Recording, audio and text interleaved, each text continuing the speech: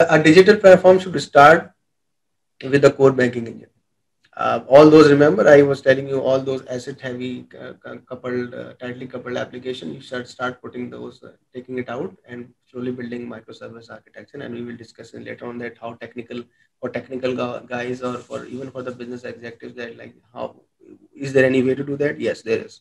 We will discuss in a later slide. So first of all, for example, the GL should be IFE compliant, apply all the GL configuration into that microservice. Then start with Sharia governance framework. Sharia audit logs should be generated, limit and threshold, user management, maker checker function, reporting engine, standing SIs, beneficiary management, all those API management, data store, authorization engine, all those will be lying on your core.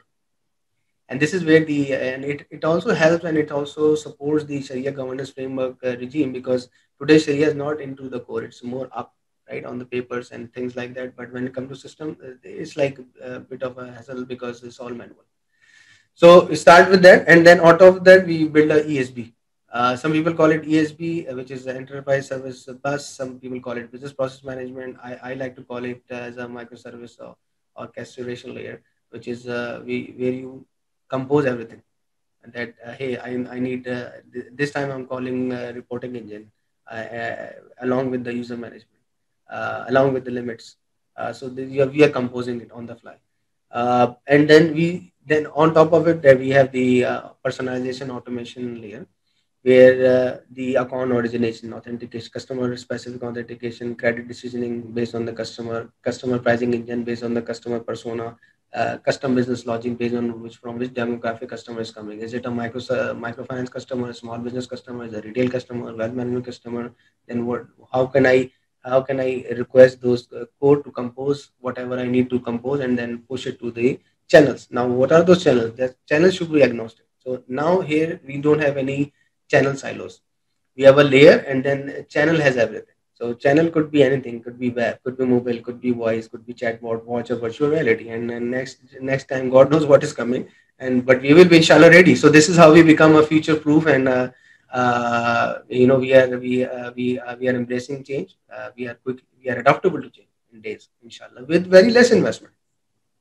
So and then we have a API connector hooks for other ecosystems to join. So new payment processor, new any new fintech comes in, or any new company who's good in AYC, KYC, biometrics detection, they can just connect with us.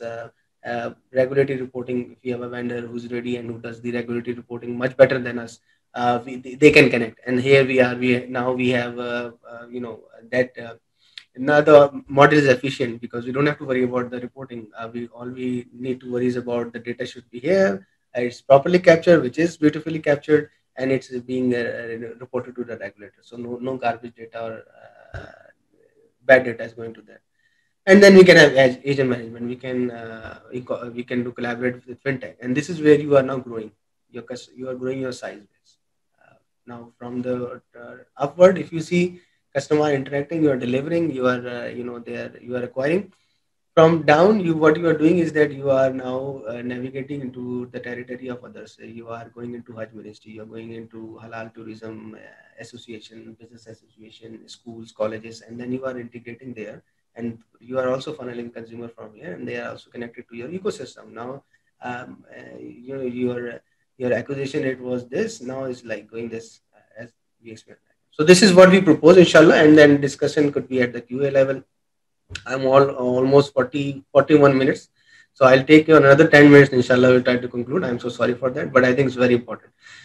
So if you recall, here we were discussing that how the API and those microservice works, and how can I couple it with my legacy infrastructure. So here is the answer. This is architecture of a existing active bank in North America.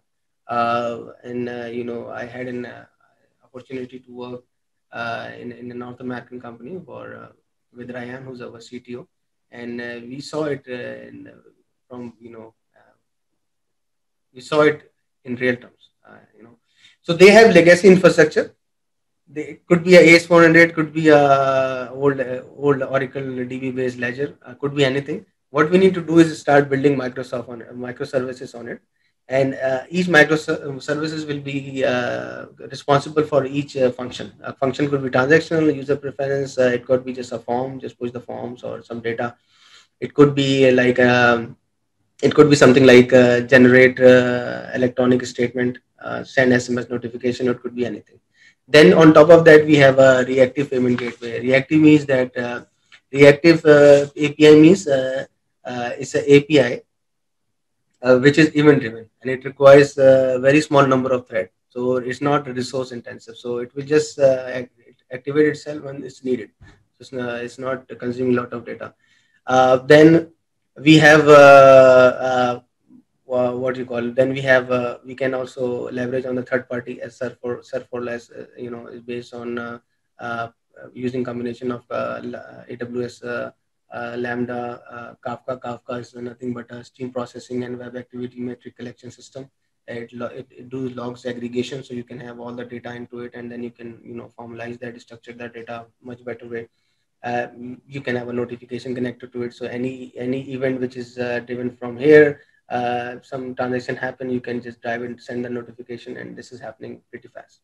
So we'll not go into much technical details, but I'm just what we are trying to explain you that it's doable, it's achievable. It's not a rocket science. It's not complicated as you thought it was, right?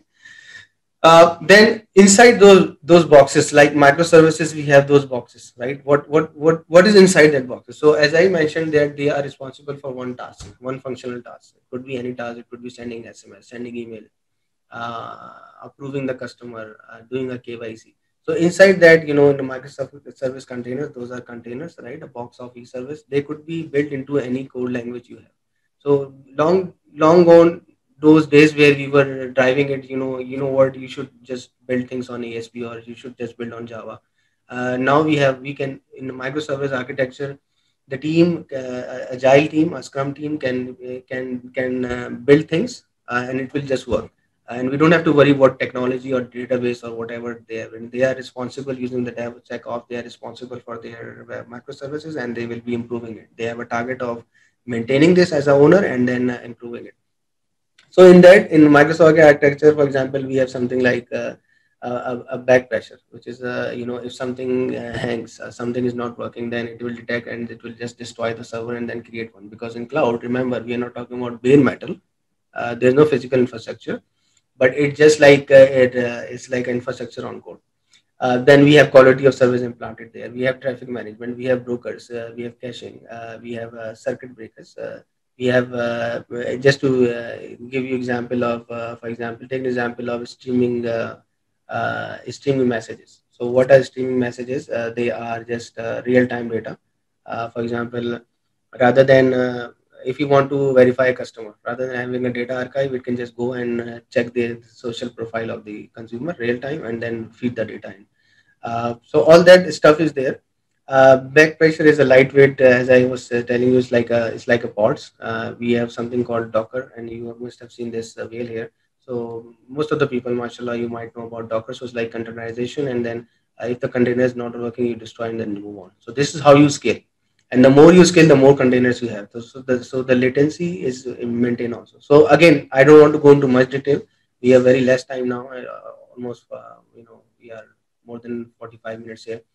So let's quickly see who the neobanks who have leveraged this sort of digital platform or next generation digital platform, where they stand today. So Revolut started something somewhere in January 2015. Just 5 years down the road, they have 6.5 million customer base. Their valuation is 3.5 million. And again, what they have done, and they have taken the best of the technology and they have integrated, and then they have their core business model, which is based on some ambition, some vision they have. Same goes for N26. Started in July 2015, 5.3 million customer base, valuation 5.5. So inshallah, there's a lot there's a lot of benefit. Islamic finance learning made simple and memorable.